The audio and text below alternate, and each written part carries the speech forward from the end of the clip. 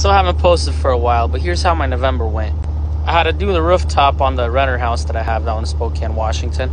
Just got this for record to show that I put felt on the bottom. I'm not sure if it's necessary, but I do know it helps you get your edges nice and straight. We used a hunter green that looked pretty nice and actually made a big difference in how the house looked.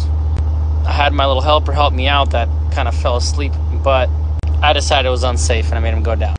We put a fresh coat of paint on the inside to give it a nice fresh smell, and we couldn't stay here too long because we had a wedding to get to. Congrats to my young cousin Ala and her husband Benjamin. Later that night we actually got broken into after the wedding in the downtown area.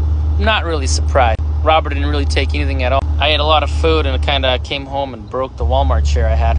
The food at the wedding was delicious.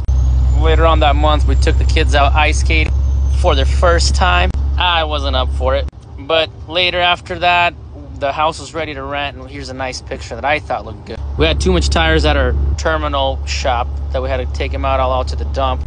I was the volunteer to take it out. For Thanksgiving, I prepared food for a little get-together. We had the dish called plov. As you can see here, we got a little family gathering. Quite surprised, quite a lot of people turned out. We went ice skating the second time. I actually went ice skating with the kids this time, and they had a blast. And my son's birthday party. We also went to the Flying Squirrel. So I guess Thanksgiving's over and time to get back to work. We're going over to New Jersey.